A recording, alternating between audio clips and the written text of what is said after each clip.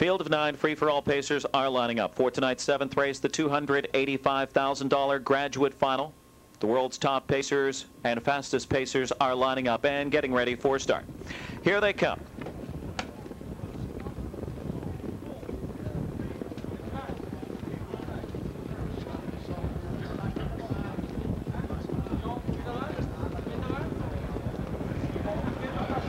At the romp, Life Source is trying to leave out of there. 4-Star Shark guns out for Lachance from the inside.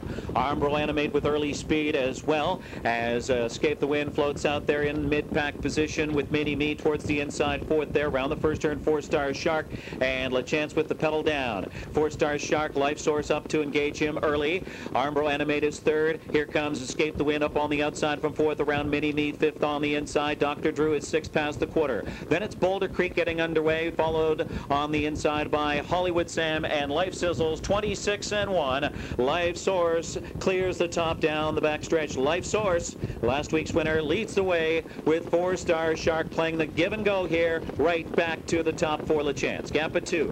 Armbro Animate is third. Then it's Escape the Wind, still parked out there, has not cleared the cones, and Escape the Wind is out now, and he will grind in the first over. Mini Me is trapped on the inside fifth. Boulder Creek is second over, following Escape the Wind. Into the flow goes Silverman with Hollywood Sam, followed by Dr. Drew, and Life Sizzles have 53-3, 27-2 in that second quarter. 4-Star Shark getting away already. 4-Star Shark by 3, looking to blow it wide open here as they approach three quarters. Life Source not keeping pace in second. Escape the Wind first over. Escape the Wind and trapped in his Armbro Animate as they race by three quarters. Boulder Creek now with a fourth position on the outside, trying to track down the Raging Shark here. 121-4. 4-Star Shark by 5. It's 4-Star Shark all alone here with Escape the Wind all out in second. Battles on for minor spoils here. Boulder Creek is third, and then on the outside, Hollywood Sam. He's left the best pacers in the world in his wake. It's another Shark attack. 4-Star Shark, 148-1. He just missed the stakes record. And then it was Escape the Wind, followed by Boulder Creek. 4-Star Shark. Number 3, 4-Star Shark, a 6-year-old bay horse by Cam's Card Shark out of Winson Day by On the Road Again. Owned by the FS Star Stables, Glenwood, New Jersey, trained by Dave Sabatelli. Mike Lachance in the sulky for the stakes record of 148-1. Mike set the stakes record of 148-3 with Western Ideal in 2000 and won back-to-back with Ball and Chain in 95 and 96. 4-Star Shark winning the 2004 edition in 148-1, a career best by a full second. His third win in 4 starts. He's just warming up for another sensational season. A runner-up in 2003. He's eligible to $4 million worth of stakes this season. Number 3, 4-Star Shark, pays 280, 240, and 210. The 7, Escape the Wind, 340, 280, and the 8, Boulder Creek, 340, 37 Exacta, 1020, 378 Trifecta, $49.40. The pick 3 was 210 and 3, 2180. Winner's Circle and trophy presentation to follow, along with a Winner's Circle interview. Post time for the 8th at 10 o'clock. No changes in 16 minutes. Marty and Deanna Turner, welcome to New Jersey. Exacta Trifecta, pick 3, 8, 9, and 10. Race 9, scratch 7, Rommel, a judge's scratch. 10th race, scratch 1 and 2. Matt Nefesto and Optimist and both sick.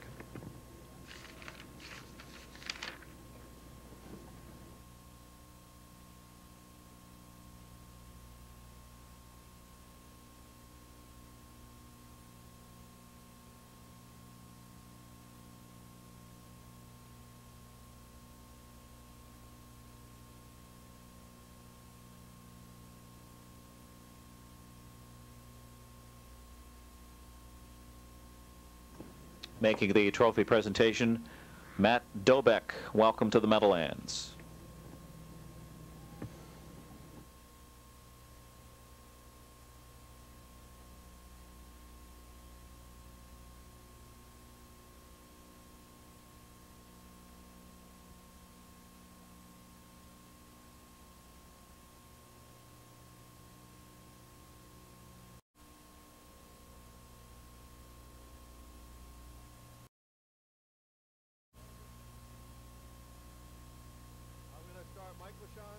to this race here, 4-Star Shark. He's had a spectacular first 3 weeks. What were you thinking post position number 3? Well, that's the best spot you could draw, and the horse was awful good last week. He came from behind, and he was strong in the stretch. He made up a lot of ground. I knew he was super shape for tonight. Yeah, Life Source came after you in the backstretch. You retook. Take us from there to the rest of the mile. Well, I took him for a piece there, and when I made sure that I was going to get right back in front. And the last time I'm sitting on him, a lot of horse, and I just pulled the plug top of the stretch, and I let him pace from the top of the stretch to the wire, and you know, he was very, very strong. This is the 11th millionaire you've driven in this race. Is this in the class Western Ideal and those kind of horses? Oh, yes, yeah. He's quick, and so far, you know, it's hard for me to say. I only drove him 4 times, and you saw him race every time I drove him. So, you know, like it's a tremendous horse right now. Okay, thanks to Mike Lachance. Dave Sabatelli, we have a shoe change tonight for your horse? Yeah, we put the aluminums on tonight. We'd had the steels on. I thought tonight was a good night to make a switch. Tell us a little bit about the one thing that might have been missing from his resume the last couple of years was leaving the gate. This year he's got that. I think Mike helps him a lot in that department. It seems to, you know, you want to control as many races as you can, and that's the place to be. Put the good horses on the front and let the chips fall where they may. Where does he go from here? He goes up to Western Fair, I think it is, for the Molson Pace next weekend. Okay, Junior Sabatelli. We're going to Jeff Cohen from the Preakness to the Winner's Circle in the Graduate. Smarty Jones to 4-Star Shark. You're having a pretty good day. It's not a bad day, and the best part of it was we cold-cocked the try in the Preakness. So add that to Shark jogging and winning 48 in a piece, putting a lifetime mark on. I want to give my accolades, though, to Junior and Mike. We knew we wanted to put tonight was a good night to put a mark on him, and he betted his lifetime mark by a full second. But he was just in another gear tonight. He was untouched, under a death grip. Uncle Mikey had all kinds of time still left in the tank. This is just a world champion that we got to witness tonight, and we're glad to be a part of his success. Wasn't there a possibility, though, that he wasn't coming back this year at 6? Wasn't that a thought? I think you're looking for way too much information, Hollywood. I mean, we wanted to race him. The best position for us to be is right here in this Winner's Circle on Saturday night after the Preakness. So that's where we're in this game and spending the kind of money that we do on the game. Better now than ever. What's next for 4-Star Shark? What's the summer look like?